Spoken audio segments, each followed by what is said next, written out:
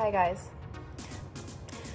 I am currently away on business and I am scared for mine and my family's life. I urge our government and others to please step in and do something immediately.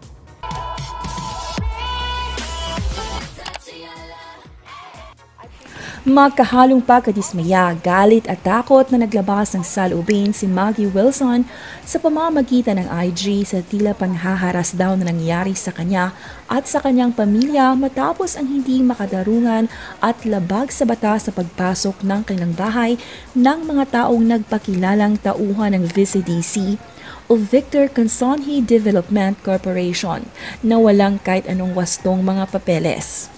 Ang VCDC ang mega construction company na pagmamay-ari ng dating asawa ni Maggie na si Victor Consunji at ng kanyang pamilya.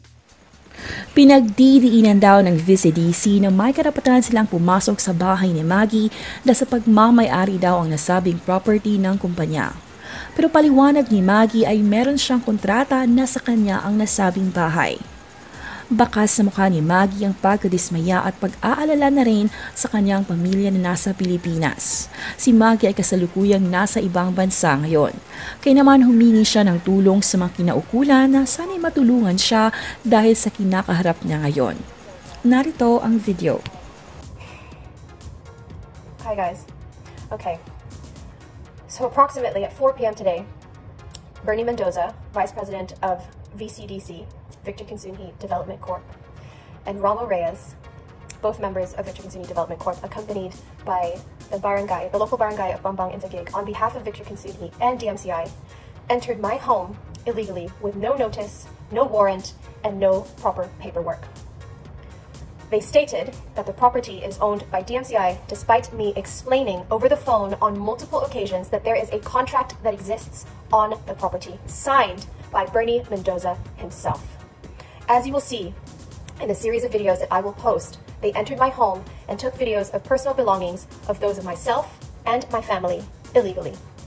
This is a very real threat and could potentially happen to you on VCDC and DMCI land despite having the correct paperwork in place. After being inside my home, they were furnished with a copy of the contract of which Bernie, representing DMCI and VCDC, then acknowledged. They then laughed very loudly and left the property. Luckily, I was not in the property at the time, as you can see from the video. Unfortunately, my sister and 5-year-old cousin and members of my household staff were subject to harassment and intimidation. As you can hear from the video, they asked if I was present and then proceeded to enter my house with the barangay carrying batons. I fear that if I was there, they would have used them on me. I am currently away on business and I am scared for mine and my family's life. I urge our government and others to please step in and do something immediately. I plead with you and the online community to help me raise awareness that this kind of human rights harassment happens in the Philippines, especially to women, day in and day out. Bernie Mendoza, ito Vice President po ng VCDC. Napag-usap po kami since pag-aari po ito ng DMCI ay isi-secure po namin. Ang gagawin lang po namin, papalitan lang po namin yung padlock at kung ano man po yung mga gamit na nasa loob, kung hindi man po sa amin, ay po pwede po yung sa opisina para makuha. Pero sa yun nga po. So, kaya nga po kami magpapaalam po. Okay. At sasabihan po namin na ipapadlock na po namin. Okay. Ready?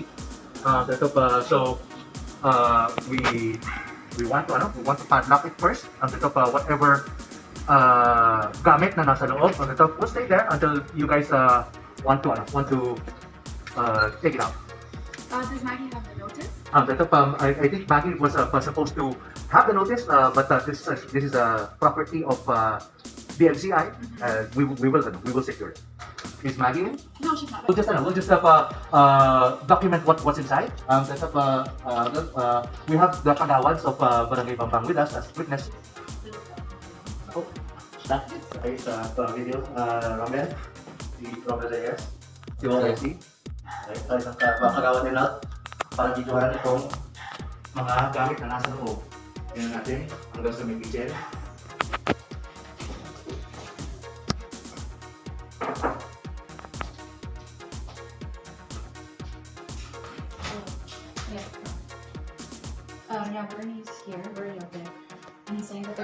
the property. Because it's because it's DMCI property.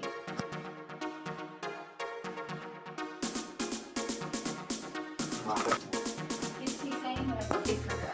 Because if she has a lease and this is happening, it shouldn't be. Thank you. Yes. No, sir. No, ma'am. Ito pa, like I said, ito pa, since upon advice of our lawyers, we ask permission.